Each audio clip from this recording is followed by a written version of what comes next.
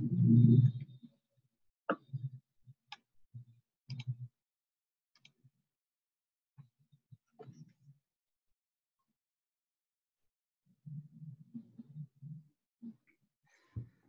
for the introduction of Professor Liu.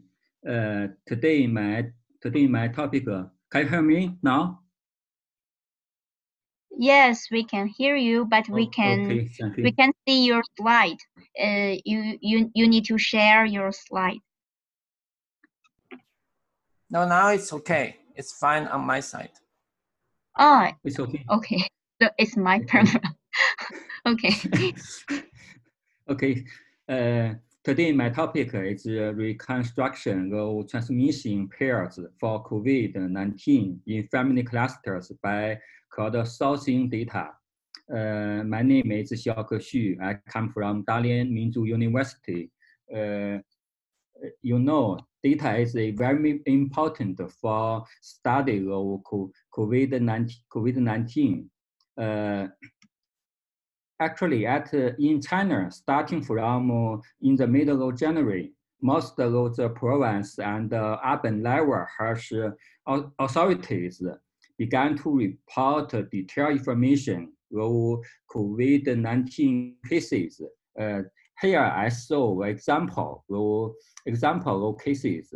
This is all the cases, all the information is reported in Chinese. So I translate it in English.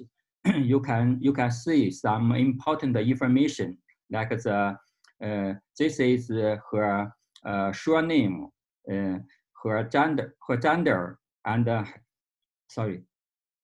and the age, and we can find some information about epidemic information. For example, she had close contacts with confirmed cases Fu and Yue in somewhere during this time. So we collect a lot of this report information of cases. These reports were published via official websites or social media platforms. We collect all the cases manually because it can do this work very accurately.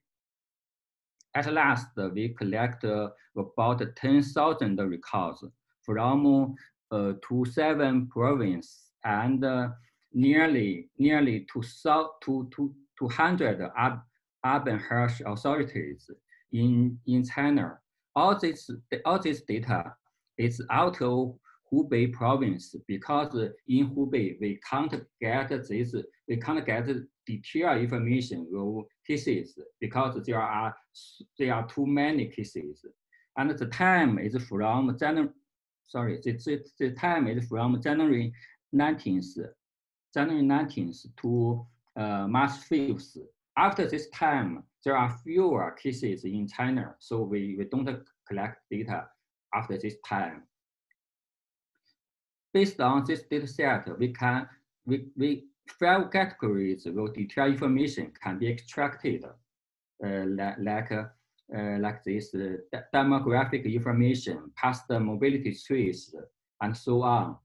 And then we need to do some coding. The coding process is done by 30 research assistants. They worked hard 10 hours a day for nearly a month. Basically, they are my graduate students. After their hard works, we can get a database. The data fields and their contact formats are like this. They are divided into 5 categories. The first one is demographic information. Data field include age, gender, occupation, and the second category is the mobility trace. If the case is from other cities, we need to know the departure city, the destination city, and his arrival date, and then it's the information is exposure to virus. For example, we want to know he is he is affected by who, and his close contact relationship is what. For example, the relationship is husband and wife, or father and son, like this. Then we extract the academically timelines. Just record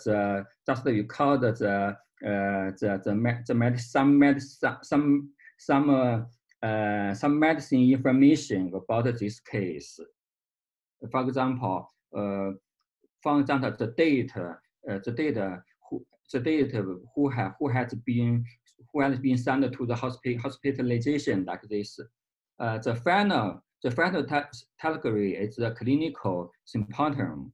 At last, we list all the original information in Chinese, and then we use the Google Translator into English.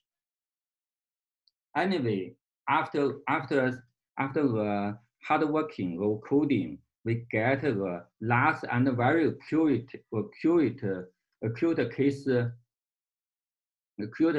case data set. The format is like this. So now we can. It is a big data in the for the COVID-19, because in this data set we have nearly 10,000 cases. Actually, for disease researchers, maybe sometimes they only have 10 or 100 cases. So we can calculate some statistics, like to calculate the distance, the distribution of age, gender, like this. Here we show the figures. We can see the distribution of gender is like this. We also can plot the curve of cumulative numbers of symptom onset within this time. So we can get many information about the information of COVID-19 in China. We also can get the mobility traces of all the cases. Here each line we use the different colors for its two ends. The yellow color means the departure city. The red color means the destination city. We can see most cases are from Hubei province. The province are colored by their numbers. Though collected case reports, we can see here most of the cases are near to Hubei province, because there is a large traffic flow among them. So there are more cases near Hubei. Up to now, we build a database of near 10,000 cases. I think here we list some possible downstream tasks here. For example, the forum is about machine learning, artificial intelligence. Yes, AI technology can use too many things. If we use AI technology to extract information, data set, for the case reports, we can use this data set as a benchmark. In this talk, we are focused on the reconstruction road transmission events. Now we introduce the process road reconstruction road transmitting event and clusters. Based on these cases, we identified about 1,400 transmission pairs with a strong evidence that the effective was affected by the effector.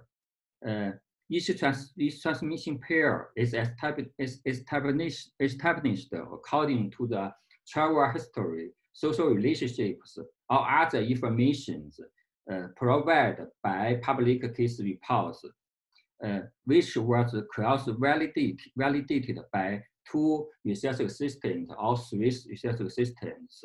For example, if a person traveled to Wuhan and then he went back to his hometown, in a week, he and his family were found have affected the COVID-19.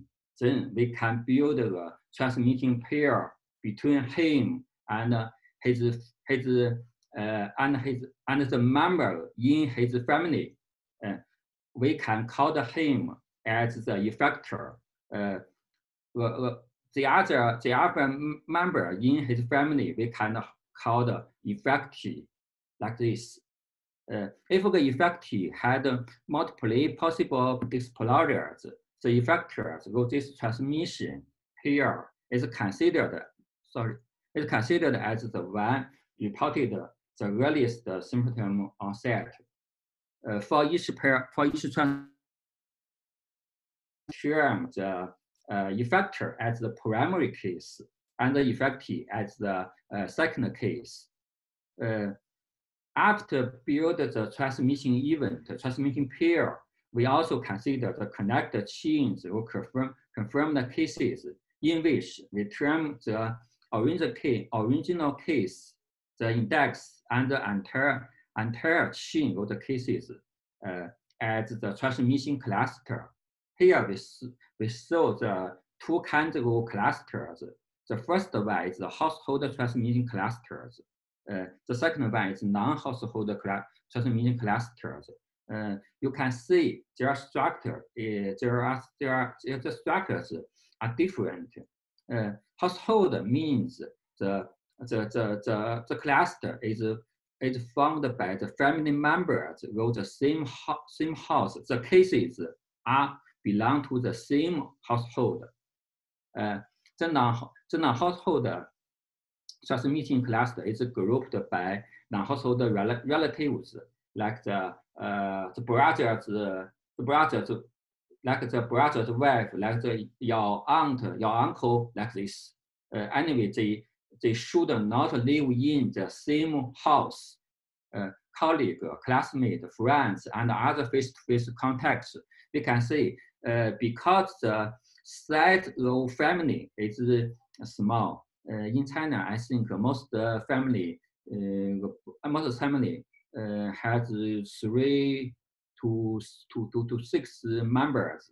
So it's said so the transmission cluster is small. But for the non-household clusters, we can regard it as social community spreading, public spreading. So we can find some super spread cluster like this. We also saw the hazard infection stratified by age for the household relative to non-household transmission. Here, the red means a high probability of infection within household. The blue color means there is a high probability of infection happens outside of household.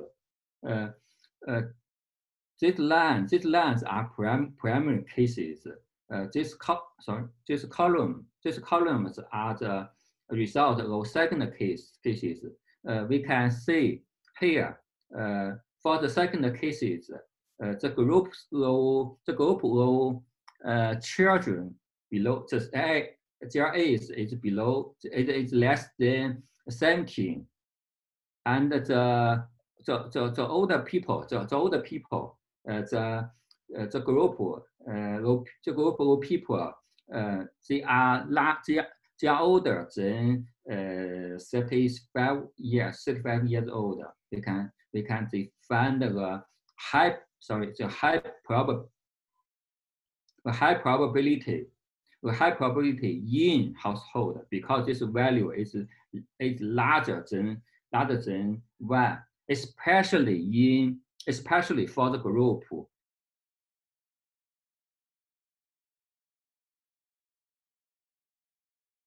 They are affected. They have the high probability affected by their father or mother, or their grandfather or their mother. If we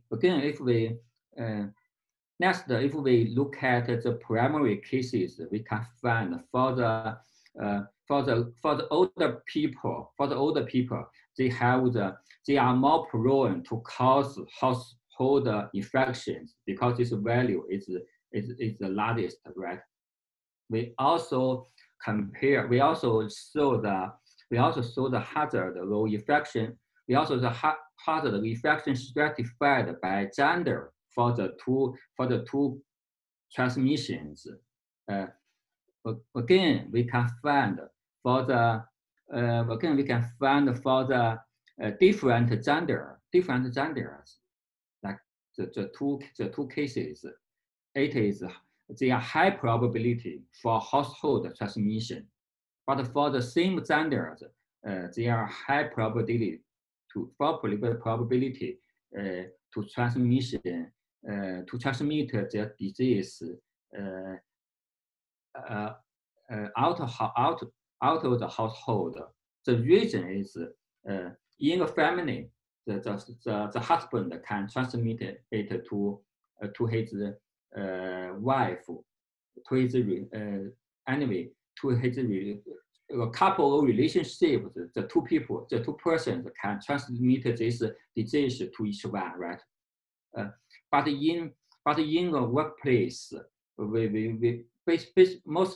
mostly we contact the same genders. So here we can find a high probability in the same gender case, like this. After compare the household and non-household transmission structures, we also can find the household and non-household transmission can be coupled together to form larger transmission. Here we saw about 600 transmission clusters here, like this. Especially we show the special cases, the super spreading cases. Here it means the size is larger than 6 nodes. We can see here. We can see here. We can see here. The three nodes are all the primary case, the household second case, and household second case are all in the super spread clusters. Here after that we wanted to compare the COVID-19 to SARS and the seasonal flu. We can find here we saw the serial interval and the incubation period of SARS. We can find For SARS, it began to affect others after symptom onset. So like this is the period time like this. So the serial interval is large. We compare the seasonal flu. We can, if we see here, we can find the viral setting will happen on the incubation period here. So even the case don't show any symptom, it can spread this disease to other persons. So we wanted to know what pattern is for the COVID-19. So we can find a very interesting phenomenon. About 10% transmission pairs, the serial interval is below. It's less than 0. It is the negative values. It means there exists a pre-symptomatic transmission, and this pre-symptomatic transmission will make it difficult to prevent COVID-19 spreading. Anyway, because it is very difficult to stop, so we wanted to calculate the risk for the transportation from Wuhan to other cities. Based on the data on January up to January 22nd, we found more than 100 cities have a high risk.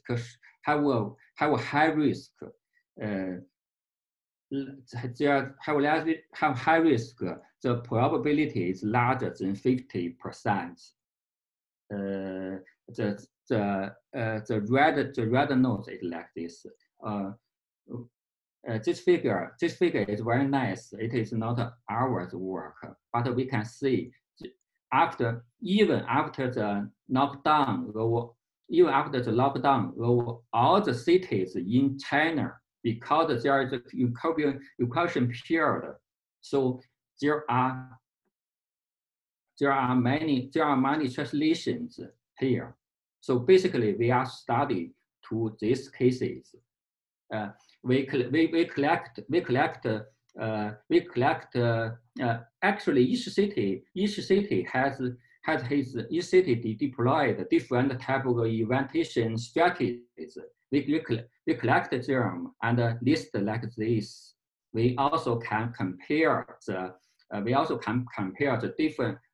strategies of different country, different city. Such here we compare the cities of Xi'an and Nanjing. We can find for Xi'an city there are more local cases. In contrast, for Nanjing, we can find there are fewer cases, fewer local cases. So we can see Nanjing has better strategy for evaluation of COVID-19. We also can find the dynamics of basic reproduction number is decreased with the time. So we can see the proactive social distancing in China is efficient. We also can find the same conclusion with use the statistical of serial interval. Here in this time we use all the cases of this time. We calculated the average serial interval is about 5 days. We also divided the time into 3 periods pre-peak, peak, post-peak. We calculate the serial interval.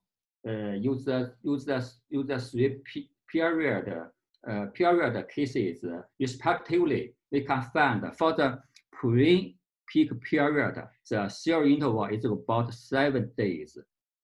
Peak week period we find is about 4 days. Post-peak period we can find is about 2 days. We can find the serial interval is shorter, right? We build a model. We build a model to show if we can find the case in time very fast, the shorter isolation delay, we can find the serial interval where it's shorter. But for the longer isolation delay, the serial interval is larger than this case. So we also can use our real life data set. We find the same phenomenon.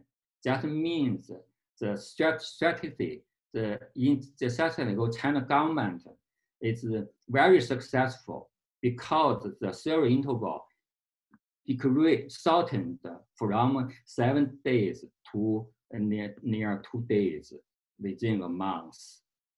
Like this, within a month, it is very shorter.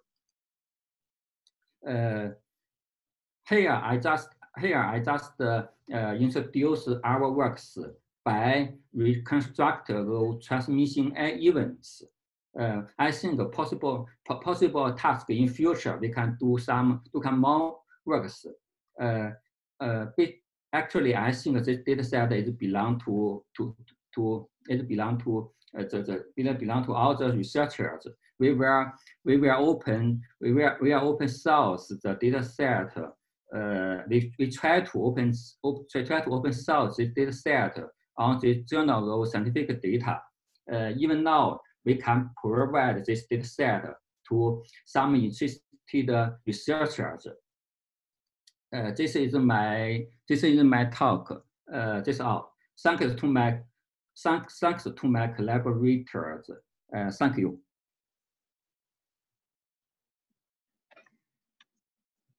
Thanks very much, Professor Xu. It's a very interesting and timely talk.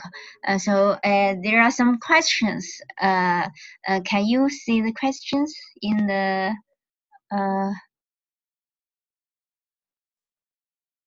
The first question is, would you please give us some idea about the effective R0 of the super spreaders alone?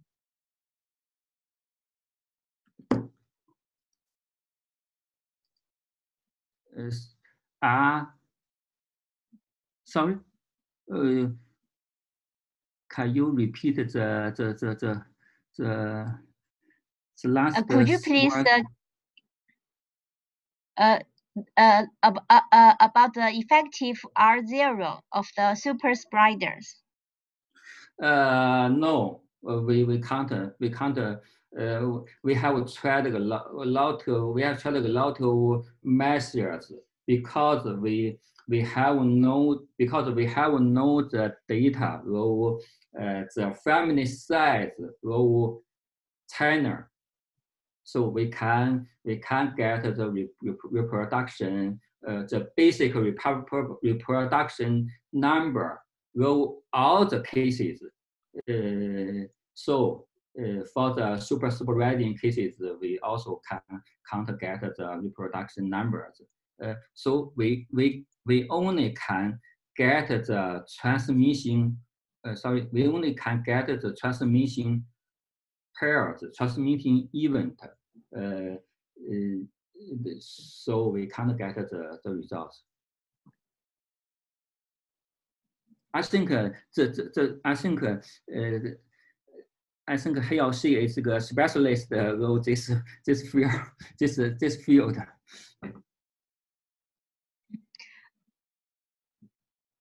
There also one question: is there any generic similarity between the social behavior of the super spreaders?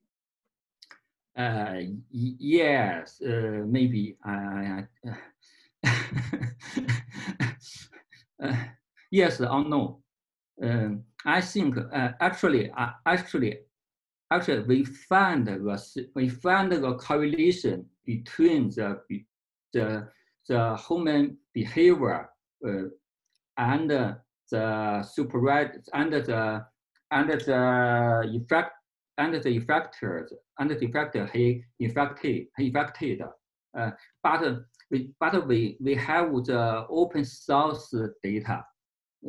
I mean, yes, if one have affected many persons, yes, he have traveled many places, he contacted many persons, yes, but maybe someone have gone a lot of places and contact. I mean a case. A case which a case who have contacted many persons and have gone a lot of places, but he didn't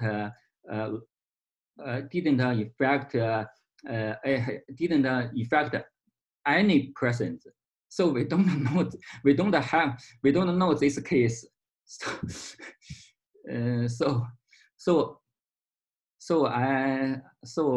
I don't get the conclusion.